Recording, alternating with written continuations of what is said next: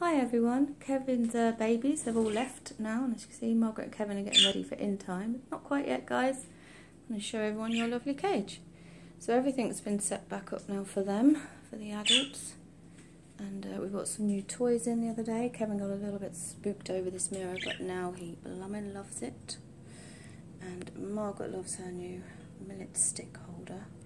It's much more challenging.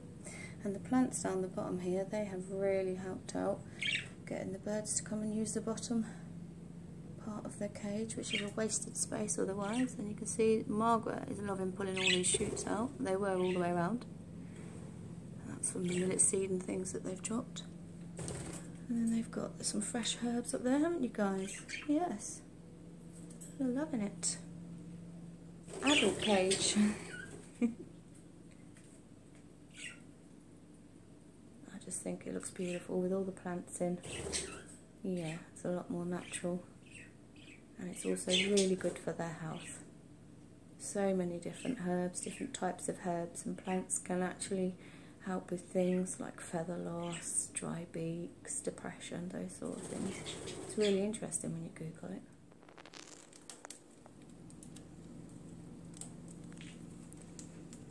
Yeah, they've just gone and got themselves back in the cage. I told you it was in time. They've had a couple of hours out and now they want to eat, eat, eat. Enjoy your nice clean cage. Try and keep it that way.